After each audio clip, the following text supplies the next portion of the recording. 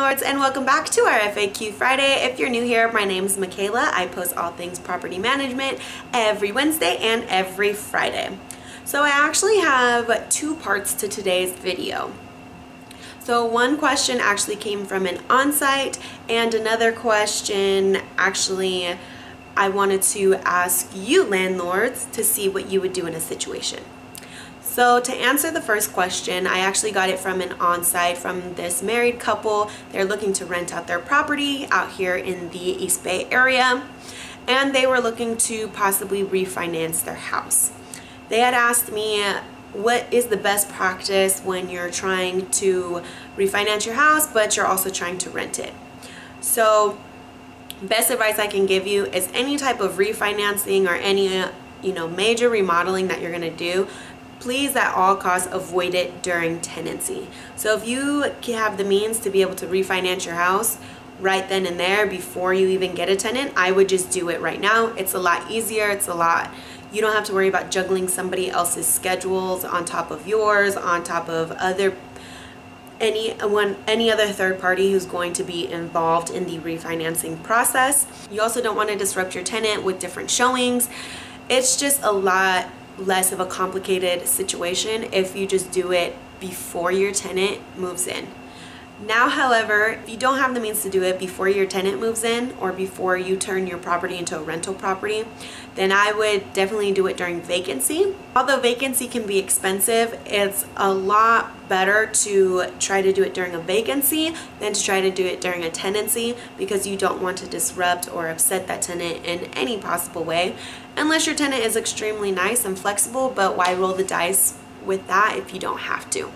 So the short answer is to always try to refinance or do any big projects like that before your tenant moves in, before you even try to hit market for rent. Now, rolling into the second part of this video, I actually went to go see a property today, and the tenants had finished their lease, everything was fine, but they wanted us to take care of cleaning. And I'm just gonna insert some video clips that I took when I went to go see the property today. So I'll go ahead and insert them right now.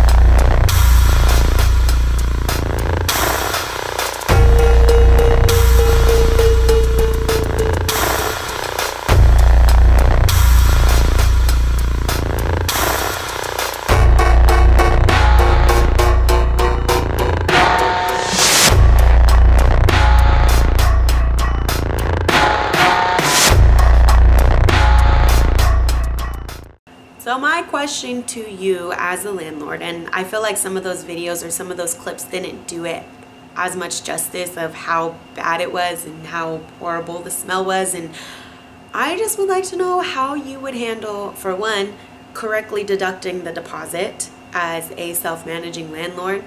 Do you have the means and do you have the vendors to be able to come and clean out the place, do the turnover effectively, efficiently, before another tenant moves in, because we all know that vacancy costs us so much money. I wanted to see what you would do as a self-managing landlord. Let me know in the comments how you handle big cleaning projects after a tenant moves out. They literally packed their bags and didn't do anything with cleaning. So let me know, what would you have done as a self-managing landlord? I know what we can do because we have the means and we have the team to be able to do it, but I just am curious what you would do. Alright landlords, thanks for tuning in. Remember, I post videos every What's What Wednesday and FAQ Friday. If you have any other questions or you would love me to shout you out on our videos, go ahead and comment down below, or all of my contact is actually going to be in the description.